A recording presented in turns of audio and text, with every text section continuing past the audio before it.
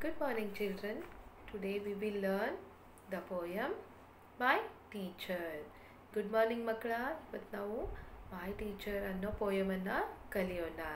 My teacher ಅಂದರೆ ನಮ್ಮ ಗುರುಗಳು, ನಮ್ಮ ಮೇಷ್ಟ್ರು. ಓಕೆ, ಸೊ ನಮ್ಮ ಗುರುಗಳು ನಮಗೆ ಯಾವ ರೀತಿ ಪಾಠ ಹೇಳ್ಕೊಡ್ತಾರೆ, ಏನೆಲ್ಲ ಹೊಸ ವಿಷಯ ಕಲಿಸ್ಕೊಡ್ತಾರೆ ಅನ್ನೋದನ್ನು ಇದರಲ್ಲಿ ಕಲಿಯೋಣ. So let us begin with the poem. My teacher points the way I learn. I learn many things from her. ನಮ್ಮ ಗುರುಗಳು ನಮ್ಗೆ ಅರ್ಥ ಆಗೋ ರೀತಿ ಪಾಠ ಮಾಡ್ತಾರೆ. ಅಂದರೆ ನಮ್ಮ ಟೀಚರ್ ನಮಗೆ ಅರ್ಥ ಆಗೋ ರೀತಿಯಲ್ಲಿ ಪಾಠ ಮಾಡ್ತಾರೆ. ನನಗೇನು ಅರ್ಥ ಆಗೋದಿಲ್ವೋ ಅದನ್ನು ಮತ್ತೊಂದು ಸತಿ ಕೇಳಿದಾಗ, ಪದೇ ಪದೇ ಕೇಳಿದಾಗ ಅವರು ತಿಳಿಸಿ ಹೇಳ್ತಾರೆ. If I don't understand anything, any point, what hour teacher does, she tells us again and again, and she teaches us new things. I learn many things from her. ನಾನು ಅವರಿಂದ ತುಂಬ ಹೊಸ ವಿಷಯಗಳನ್ನು ಕಲಿತೀನಿ.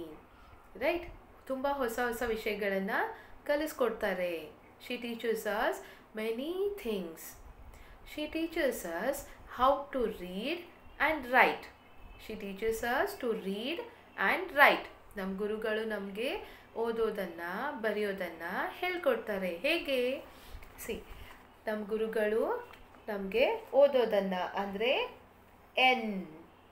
ಏನಿದು ಎನ್ ಅಂತ ಓದೋದನ್ನು ಹೇಳ್ಕೊಡ್ತಾರೆ.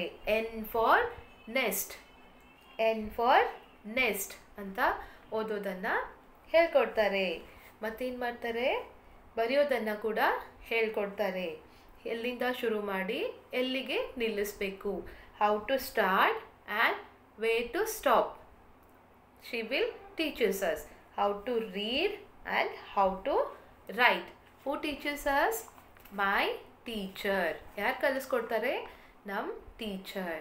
And she teaches us to sing songs and to recite poem. ನಮ್ಮ ಗುರುಗಳು ನಮಗೇನು ಹೇಳ್ಕೊಡ್ತಾರೆ? ಹಾಡೋದನ್ನು ಹೇಳ್ಕೊಡ್ತಾರೆ. ಪದ್ಯಗಳನ್ನು ಓದೋದನ್ನು ಹೇಳ್ಕೊಡ್ತಾರೆ. ಹಾಡ ಅಂತಂದರೆ ತುಂಬ ದೊಡ್ಡದಾಗಿರುತ್ತವಲ್ಲ ಅವು. ಈಗ ಇದರಲ್ಲಿ ನಾವು ಬೆಳಿಗ್ಗೆ ಎದ್ದು ಪ್ರಾರ್ಥನೆ ಮಾಡುವಾಗ ಹಾಡು ಹೇಳ್ತೀವಲ್ಲ, ದೇವರ ಹಾಡು, ಆಮೇಲೆ ಒಳ್ಳೆ ಭಕ್ತಿಗೀತೆಗಳನ್ನ ಹೇಳ್ತೀವಲ್ಲ, ಅವೆಲ್ಲ ಹಾಡುಗಳು. ಪೋಯಮ್ ಅಂತಂದರೆ ಚಿಕ್ಕ ಚಿಕ್ಕದಾಗಿರ್ತಾವಲ್ಲ ಅವು. Okay, and then she teachers us to be good and kind. ಅವರು ನಮಗೇನು ಹೇಳ್ಕೊಡ್ತಾರೆ? ಒಳ್ಳೆಯವರಾಗಿರಬೇಕು, ಯಾವಾಗಲೂ ಬೇರೆಯವರಿಗೆ ಸಹಾಯ ಮಾಡುವಂಥವರಾಗಿರಬೇಕು ಅಂತ ಹೇಳ್ಕೊಡ್ತಾರೆ. She teachers us to be good and kind ಅಂದರೆ ಏನು? ಬೇರೆಯವ್ರ ಜೊತೆ ಒಳ್ಳೆಯವರಾಗಿರಬೇಕು, ಬೇರೆಯವರಿಗೆ ಸಹಾಯ ಮಾಡಬೇಕು ಅಂತ ಹೇಳ್ಕೊಡ್ತಾರೆ. Hour teacher teachers us to be good and kind. It means she tells us to B always friendly with others. Try to help others, not to hurt anyone. Right? I find a friend in my teacher. ಅಂದರೆ ನಾನು ನಮ್ಮ ಗುರುಗಳಲ್ಲಿ ಒಬ್ಬ ಒಳ್ಳೆಯ ಸ್ನೇಹಿತರನ್ನು ಕಾಣ್ತೀನಿ. I have found a friend in her. ಅಂದರೆ ನಾನು ನಮ್ಮ ಗುರುಗಳಲ್ಲಿ ಒಬ್ಬ ಒಳ್ಳೆಯ ಸ್ನೇಹಿತರು ಅಥವಾ ಫ್ರೆಂಡ್ಸ್ ಅಂದರೆ ಯಾರು ನಮ್ಮ ಜೊತೆ ತುಂಬ ಚೆನ್ನಾಗಿ ಇರ್ತಾರೆ, ಮಾತಾಡ್ತಾರೆ, ನಮ್ಮ ಜೊತೆ ಆಟ ಆಡ್ತಾರೆ. ಅದೇ ರೀತಿ ನಿಮ್ಮ ಟೀಚರು ನಿಮ್ಮ ಜೊತೆ ಆಟ ಆಡ್ತಾರೆ, ಒಳ್ಳೆಯ ರೀತಿ ಮಾತಾಡ್ತಾರೆ ತಾನೆ. So when our school will start, we all will learn together. Okay, and we all will play together. Right? Hour teacher what she does, she points the way I learn many things from her. She teachers us to read and right. To read and right ಅಂದರೆ ಓದೋದನ್ನು ಬರೆಯೋದನ್ನು ಹೇಳ್ಕೊಡ್ತಾರೆ.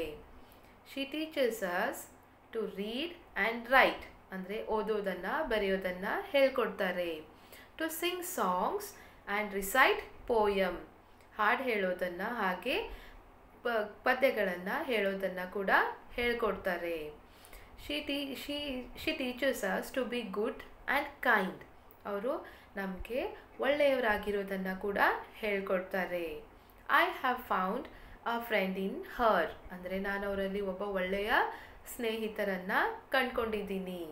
Okay, so ನಿಮಗೆ ಈ poem ಅರ್ಥ ಆಗಿದೆ ಅಂತ ಅನ್ಕೊತೀನಿ.